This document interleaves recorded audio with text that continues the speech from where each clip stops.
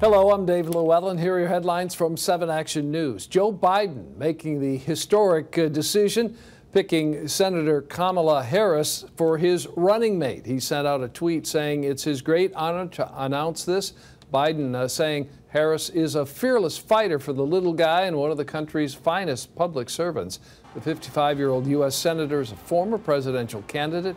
She is also the first black woman to join a major party ticket and the third woman to serve as a VP candidate for a major political party.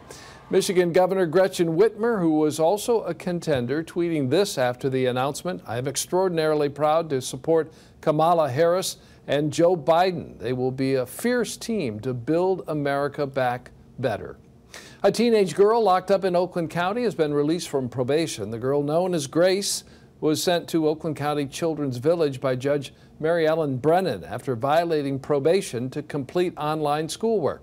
The judge said she had to consider past violent actions against her mother that put Grace on probation to begin with.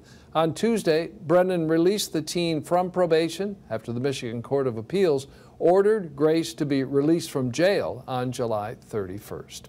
Here's Chief Meteorologist Dave Rexroth now with a check of your 7 First Alert forecast. Dry air is moving in, and that feels better, even though it's going to stay warm for a good chunk of the rest of the week here. Mid-80s today, Wednesday, Thursday, Friday, Saturday as well. Tapers off just a bit more on Sunday. That's the next best chance of rain, although there could be a few little showers Friday and Saturday.